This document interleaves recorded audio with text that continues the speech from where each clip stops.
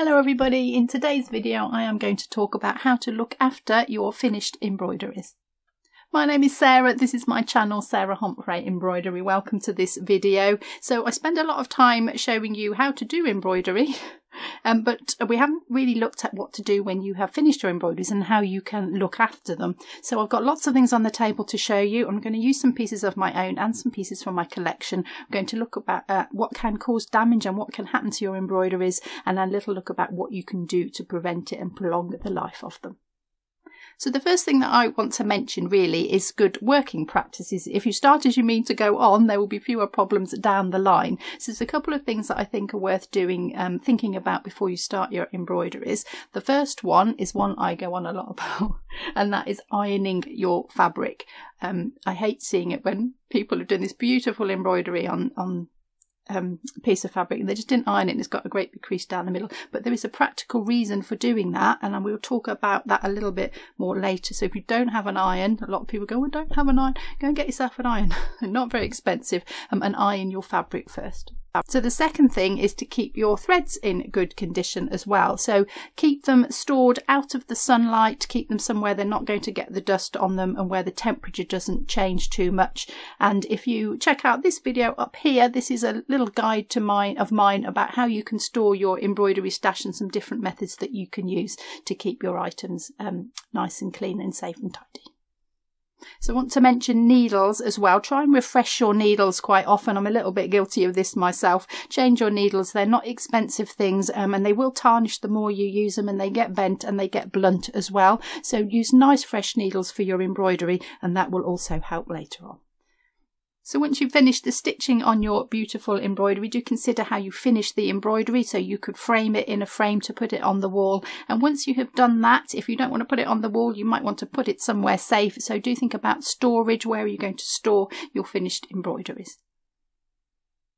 So let's have a look at what can happen to your embroideries. So the first thing I want to talk about is touching it. Obviously, to make your embroidery, you have to touch it. You have to touch your threads in order to stitch with it.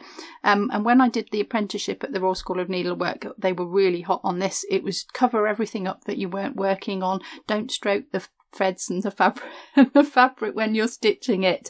As tactile as it is, and as much as you want to do that, try to avoid touching it as much as possible, because every time you do that you will wear the threads a little bit more, and the oils in your hands will have an effect on the threads as well. So if you can avoid touching it any more than you have to make it, that will help to preserve your threads and your fabrics. If you've been watching my videos recently, you will see I'm doing quite a lot of slow stitching, which is all about that connection with the fabrics and touching and feeling them. So I would say sometimes it's appropriate and sometimes it isn't. Perhaps if you're doing gold work, you don't want to do that because you'll tarnish your gold work threads. So it's about knowing when you can and when you can't. So some techniques, just maybe don't touch it any more than you need to while you're stitching it. Now, if you're going to make something to actually use, you need to think about this. I just want to bring this little phone case in here. I made this a good while ago now. It's had a lot of use in the days when a phone would fit in that size. And you can see what's happened to it here. So it's got lots of different materials on it and how they have worn. So this is velvet here, and you can see the piles lost its sort of colour on the top. It is really looking quite faded. This silk here is starting to disintegrate. The threads are actually rotting there. This little bit of gold lame fabric is really quite delicate and has come away from the seam as well, and that join there, it's peeling away from the join. So you can see what would happen when you use things a lot. Different fabrics will wear in different ways, and the seams will often wear as well. The top's going to here, and it's obviously been in and out of a bag a lot. It's had a lot of wear and tear, this. So you may want to think about the materials that you use if you're going to use something as practical as this, cushions as well, and church kneelers I want to mention. Church kneelers, when you make them, you actually do an extra stitch, so it's called tramming, and you put lines of thread underneath and you stitch over the top of the lines of the thread, and that makes it a lot thicker and a lot more durable, so that when you're kneeling on it, and lots of people kneeling on it, getting down and getting up again, and it doesn't wear quite so quickly. They still wear out, but it's supposed to be a technique to make it more durable. So if you're going to stitch something to use, just have that in mind when you're making your project. So we're talking about wear and tear. If you're not going to work on something for a while, do consider taking it out of the frame. So ring frames can bruise the fabric where the two frames go together. Even if you bind them, it can still do that. You're pulling it really tightly and it actually damages the fabric. So pop it out of the ring frame to store it, and then when you want to stitch on it, you can put it back in the ring frame. And I want to show you this one because this is the ultimate cardinal sin, and I did it, and I'm going to admit to it and show you. And this is what happens if you're putting it on some stretcher bars and you pin it and you don't take it off the stretcher bars, and the pins go rusty in here. They get a little bit damp, or they're just in so long, and you might have done it with dressmaking. You haven't finished some item off you're making, you've pinned it and the pins go rusty in the fabric. So this is what happens, and it's quite drastic, and it's getting worse as well. These spots are getting worse. I've obviously taken it off the frame now, but they're still worse. And I was really pleased with this piece I did, and I basically have wrecked it because I didn't take it off the frame while I was considering what to do with it.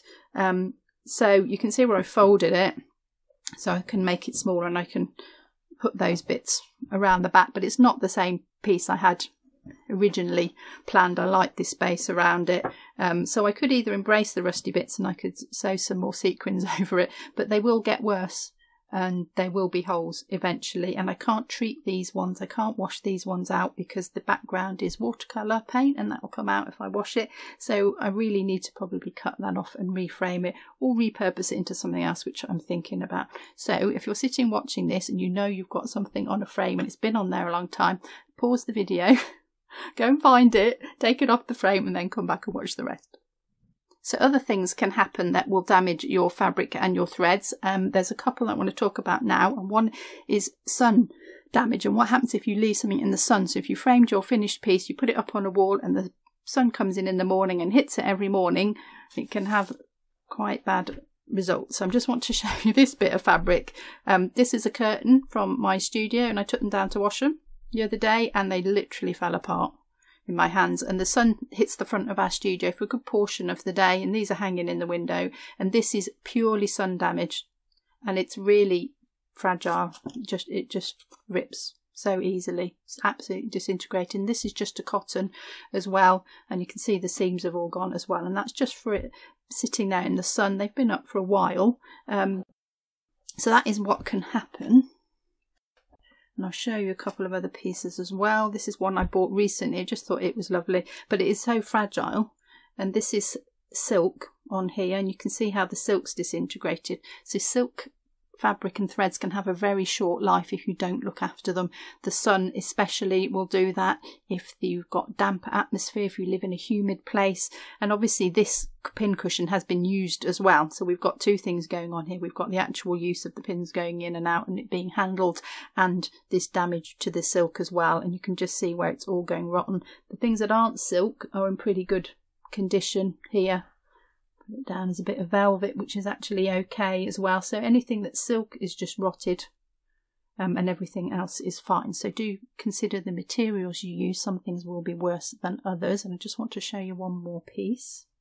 So this is a little purse. We had a little look at this in a Patreon and channel members video. We had a closer look at this, but you can see what's happened to the inside. So this is the inside pocket of the purse, and again it's silk, and there's not a massive amount of it left in some places, just gone completely rotten here, and it will have a natural life of its own anyway, but if you don't store it correctly it will hasten the end of its life basically. So the stitching on the front is pretty good, pretty solid stitching, but then this silk lining has disintegrated. So just something to think about if you're going to use a material like this. So it's not just the fabric, the silk fabric that can rot, the threads can rot as well. So I wanted to show you this, but I can't get it out of the packing. I got it out yesterday to have a look at it and it all fell apart and bits fell off it. So I will put some pictures up of it instead. I did take the opportunity to photograph, and it's basically a Nilo. It's a cover for a big long Nilo, like a footstool, and it's got this beautiful beadwork on it. So it's a canvas background, canvas stitches, so it's wool on a canvas, and it's been decorated with these beaded roses, and these beads are just falling off at the rate of knots. And I got this out on the table, it's the size of this table, and the beads were just coming off, and the whole thing was a bit dirty, and it was just not a nice thing. And I thought, I can't keep getting this out. I've got all the beads that came out of it, so I have saved all the beads if I wanted to restore it or to conserve it. So if you're sewing something like beads on, do use something really strong. We have modern threads today with polyester in them. They are super strong threads. Double the thread up for extra security. If one thread breaks, it's still got another one holding it in. So do think about that when you're adding things on, when you're embellishing with beads and sequins, and shisha mirrors as well. You might often see something with shisha mirrors on, and if they're not sewn on properly, the shisha mirrors just fall out straight away. So think about when you're attaching something, secure it as best as you can with as strong a material as possible. So the other thing I want to mention on this subject is moths. Moths and wool. If you're a knitter, this might be something you know a lot about. So I did have a project I was working on, and I was using our Lana threads, our Burma Lana threads from our range, which are 50% wool in them, 50% acrylic, 50% wool. And I got a skein out and I unravelled a bit of thread, and I only had a little short length, so that's a bit strange. Unravelled a bit more, and the same, and the moths had got to it. A moth had got in there and it'd eaten the woolen part, the acrylic part, and I couldn't use it. So do think about how you store your woolen threads, so that doesn't happen. Now, if it does happen with your threads, you can put them in the freezer, put them in a bag, put them in the freezer. It will kill off the moths, and then it won't get any worse. And then put them in something that's sealed. So what I quite like to do is to put them in these little organza bags, so they can still breathe, because if you put them in plastic and it was a little bit humid, you're going to get some moisture in there. So they can still breathe in these bags, but the moths can't get in, more importantly. So I learned that one the hard way. So if you've got some woolen threads, do consider just putting them in something that will protect them. And I just want to show you what's happened to one of my pieces and how the moths have gotten to it. So this is my Tudor Rose gold work. So this was the first piece of gold work I did on my apprenticeship, and we learnt these gold work techniques. So we worked just part of it, and I'll put it under this camera so that you can see it clearly. And we just worked these sections of it so you could see the process of how it was made, which means that some of the felt padding that goes underneath the gold work has been left exposed. And I hope you can see this here, but the little moths have got to it here and they've eaten it, and you can just see this wool just disintegrating a little bit here. There's another one here that goes right back to the linen underneath. So the moths have got to this one. So if you're not covering it up for whatever reason, you might just be using felt in your work. It's a nice material to use, but it is wool. It will get eaten if the moths get to it, so you do need to protect it and to think about that.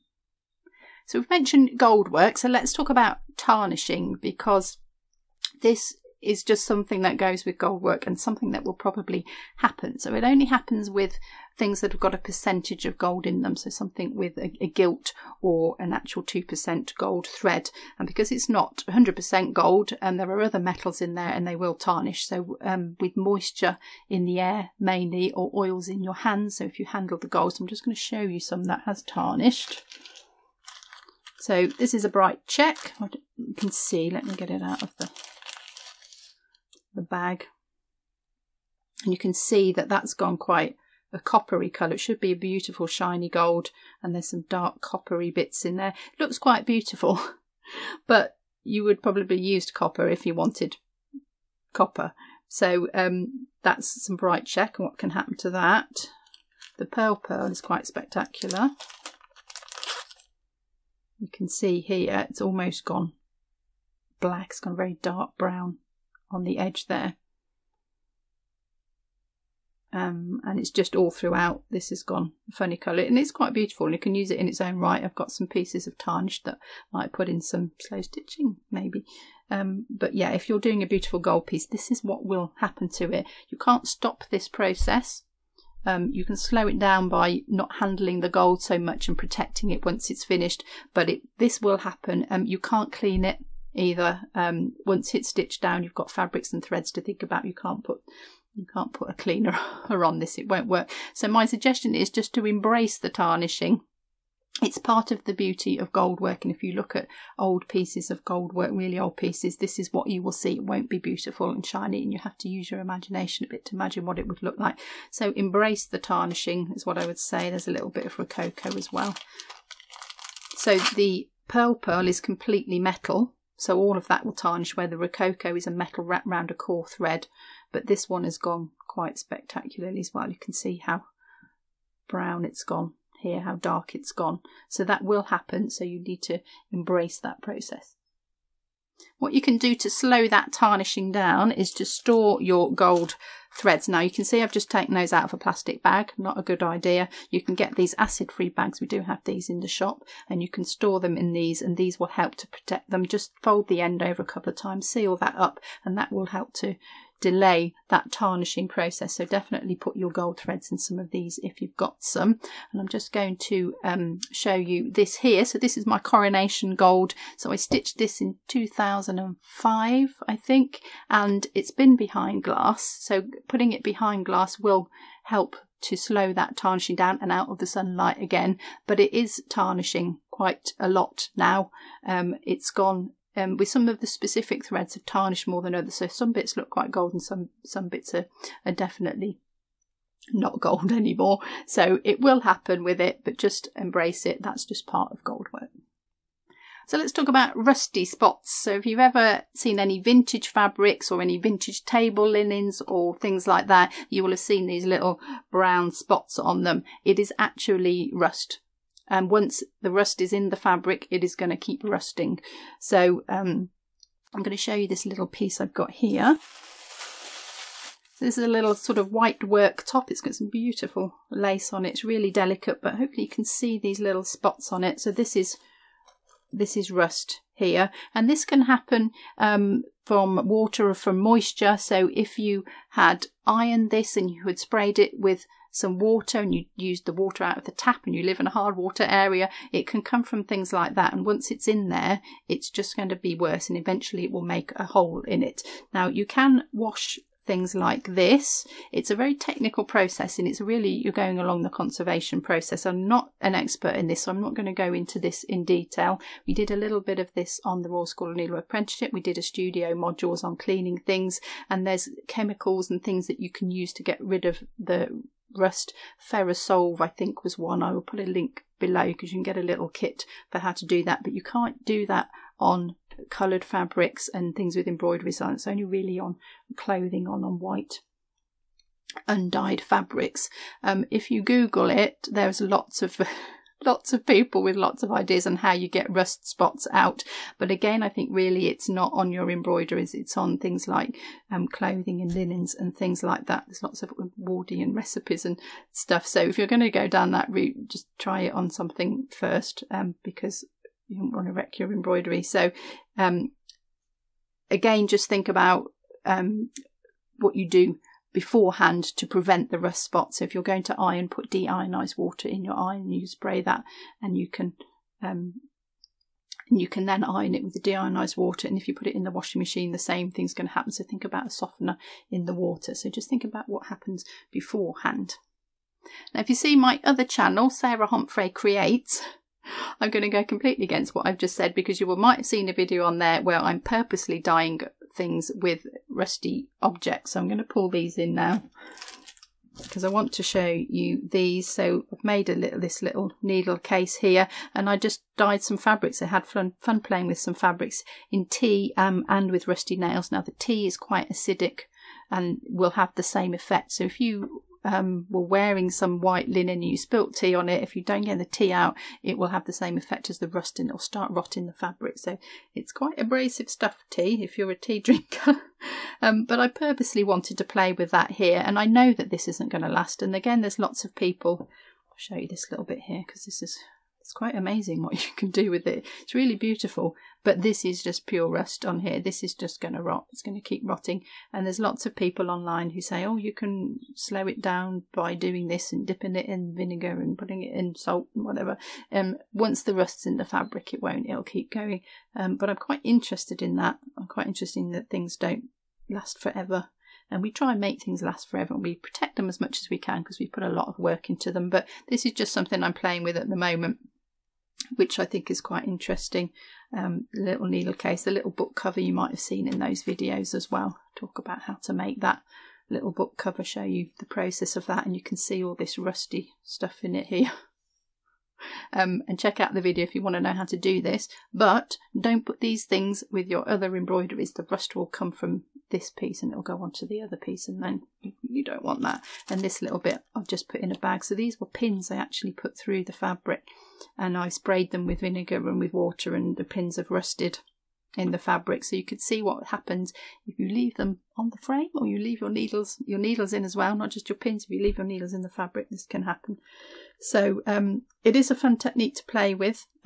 If you want to have rusty bits, you can make them rusty. If you don't, there's other things you can do to help prevent it, and I will make sure these are separate and not with my other pieces of embroidery. So let's have a little look at how to store your embroideries if you're not going to frame them, or if you've not quite finished them or something like that. So I bought this very recently, a little sale that I went to. It's a lovely piece of Jacobean. I'll open it up. It's a beautiful little table runner kind of thing, I guess, but it came like this. This is how it was on the table, and it was folded up like this, and I just want to show you what's happened where it's been folded. So right on the fold, this fabric has just got holes in it. It's just worn away and it's rotted. And this is especially so with linen. Linen has a very short staple, and you will know if you've got any linen clothes how hard they are to iron. Once those fibres are bent, they're damaged, and it's very hard to get them flat again. And this is what's happened. If I just open it out, all of the damage on this is where the creases are. So it's been folded down the middle this way. So here's the hole, another one here. There's some damage here. It's not quite a hole yet, but it's heading that way, definitely. And then it goes down here. This stitching is also coming undone. This stitching is in quite good condition over the rest of it, but just where it's been folded, you can just see that this thread is damaged as well. There's another hole here. And they tried to repair this one here and done some darning on it as well. So if you fold your fabrics, this is what can happen with it. So I'm going to show you what to do to avoid getting this sort of damage on your material. So if you're not going to frame it and put it on the wall and you want to store it, and it's a little bit bigger just to lay flat, we can do this method here. So I've got my little cacti that I've done here. This is my little cacti project. We have a video on these if you want to know how to stitch these. It's quite cute, and I thought this has been sitting in a drawer for a long time. You can see a crease down it already, so I thought this will be a good one to roll up and to store properly. So what I'm going to do is use some acid-free tissue paper, which you also have in the shop, and this will just help to protect the fabric a little bit while you store it. It's acid free, so it won't hopefully get those little iron spots in it that we've been talking about. And I'm going to roll it around the inside of a kitchen, no, that's not kitchen roll, that's like a tin foil greaseproof paper, something like that, something from the kitchen. So quite a nice sturdy roll that goes inside. I don't want this to touch the fabric because this probably isn't acid free, so I'm going to wrap this in a piece of the acid free tissue and then roll the fabric up in it. So let's do that first. So I've got two pieces here, so I'm going to use one to wrap around here and one to wrap the final thing in. So I'm just going to put it in the middle and roll the tissue around the inner.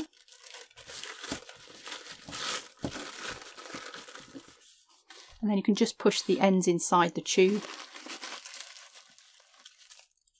And that will protect the embroidery from anything that's in the cardboard tube. So then I'm going to put the other piece out on the table. And I'm going to roll my piece of embroidery. Now what might be quite surprising at this point is the way that I roll it. So we're going to put the stitching, the finished stitching that's on the top, on the outside. I'm going to roll it so the stitching is on the outside. Now that might be a little bit counterintuitive, shall we say, but what happens is on the back the stitches are longer on the back than they are on the front generally, and if I roll it to the outside, those stitches on the back, they stretch and then they break on the back, and then if they come out on the back they could come out on the front. So it's better to do it the other way round. So I'm actually going to roll it with the embroidery on the outside. So just place that under there. I've got my tissue protecting my roll. You can see that stitching there.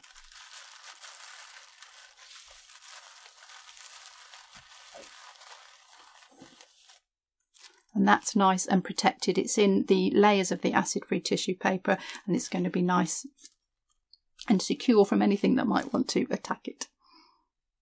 Now, I also suggest that maybe you do that with your embroidery fabrics. You don't need to put it in the tissue paper, but definitely take it out. So these are some linens from our shop. So you take them out of the sleeves when you get them and iron them with your deionized water. And then you could roll them around a roll that I have also covered in the acid-free tissue paper. And you could roll some again around the outside if you want, but store them like that so they're ready to use, because if you leave them folded like this, then those creases will damage the linen fibres, as I've already shown you with that Jacobean piece. So definitely when you get your fabrics you want to stitch on, just prepare them ready, get them ironed, get the creases out, then roll them up and they're ready to use. If you've got something that won't roll, so these pieces here, so this is a little project that we did. So different ways of doing some lettering. So this has got some gold in it, it's got some beads on it, it's got some cabochons on it, which is this little thing here. So that's not going to roll so easily. And I've got this little sampler I did as well, which has got loads of different metals on it. It's got spangles, it's got shisha mirrors, got these great big metal coins on it as well. So that one is quite hard to roll as well. So anything that won't roll, you need to store flat. I will show you how you can do that at the end, but again, use your tissue paper. You can layer it in the tissue paper and keep them nice and flat in something to protect them. You can get acid-free boxes, archival boxes. If you've got loads of stuff and you really want to secure it for future generations, you could think about going down that route as well. So we've talked a little bit about how to store your items. I just want to talk about framing briefly, because framing something is definitely the best way to protect it. So this is a piece I made a long time ago, probably about 2005, and I taught this for my lovely ladies from Portland. Hello to you if you're watching. This is Henry VIII's Pond Garden we did, and it's just got some gold in it, which is why I wanted to show you this. So we've got a little bit of that pearl in and some bright check as well, and a bit of pearl around the middle. And this has been in this frame pretty much since then, I think. It's got glass over it. The glass isn't touching the embroidery, it's off the embroidery, so you need a sort of deep framed frame if you can get one, so that they don't touch and the glass doesn't touch the embroidery. And it's in pretty good condition. This gold is gone a little bit brown, but not really anything like what I've shown you in those packets before. So putting it in the frame has definitely helped to prolong its life, to stop it tarnishing. And it's also been hung on the wall. It's been in the same place. It's out of the cold, it's not got extreme temperatures happening to it, so it's definitely made a difference keeping it in the frame. And this one up here, it's been sitting up here, my little little gold work E, and this doesn't have any glass on it, so it's been in the frame but there's nothing protecting it, so the dust is getting on it. The gold is not tarnishing yet, but this is a lot more recent than that one that I have just shown you. But by not having it covered, this is definitely going to tarnish sooner. It's going to get the dust on it as well, which is quite hard to get off in embroidery. So think about, if you're framing it, definitely having some glass over the top. Again, you can get special glass, conservation glass, that stops the UV light getting through. So if you've made something really special heirloom you want to protect, you could consider that as well. So do consider framing, and do consider glass over your piece as well. So I mentioned wrapping in tissue paper. So this is how I store most of my things. I've got well over 350 pieces of embroidery. I can't have them all on the wall. I don't live in a house anywhere near big enough for that. So I store them like this in, I've got special drawers for each of them, and I just make a little bag out of that acid-free tissue paper. So this is my silk shaded sweet peas. So this is they here, and I made this little bag, folded it over and stuck it down and made a bag, put a label on it, because I end up with a lot of white bags and I don't know what's in it, and that will help to protect it. And I just want to show you as well, although this isn't in a frame with glass on it, I put it in a flexi frame, one of our flexi frames, but I have just finished it on the back as well. So I just put a little bit of felt on the back and sewn that on, and what that does is it stops any little bugs and any little mites and any little moths getting into the back of it. I have seen things when I worked in the studio at the RSN, and you'd get something coming and it needed cleaning, and you'd take the backing, well, you'd take it out the frame or turn it over, and it would just have little bugs fall out of it. It was really horrible. I didn't like doing that. So if you can put something over the back as well, that will just help to protect it too. And then you can just slip it in the little bag, and that can go away again somewhere out of the sunlight and out of anywhere where there's moisture. And then I just want to show you these and what happens if you don't look after them and you don't store them correctly. So these are some little embroidered postcards I got. You might have seen these before. These are little World War I postcards that they would send home to their loved ones. And this one I bought like this, so it's been in this envelope. This is the original envelope, been in some paper. I don't think they're acid. This one might be acid free, but I don't think that one is. But they've been kept in here and they've not been used, and they're in really good condition. You know, these are over 100 years old, probably about 100 years old now, and they're made of silk. They've got silk threads, and the condition of these is absolutely perfect. They've not been handled a lot, they've not been used. It's got a little card in it, says happy birthday, that's not been written on. So they have not been touched, not been handled, and they're both in really beautiful condition. There's another one there, I'm thinking of you. So beautiful. And they're so delicate as well, and they're just in fabulous condition because they've not been touched. They've been kept in there and been looked after. And then these ones, just put that back in there.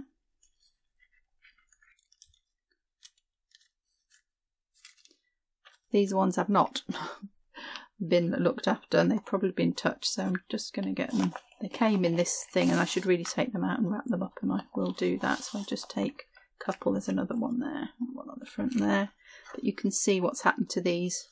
So again, they haven't been written on or anything. That looks like it's originally there, but look how this is disintegrated now. This stitching has all gone around the edge completely. Point with that. And this silk is rotten and falling out. So this has either been left somewhere damp, or it's been handled, or it's been out in the UV light, it's been out in the sunlight, and it is quite damaged. And this one as well. The stitching's not so bad on this one. Well, actually it is. Well, the stitching's okay, but that backing fabric has gone completely rotten. And can you see all these little spots? These little brown spots? This is all rust.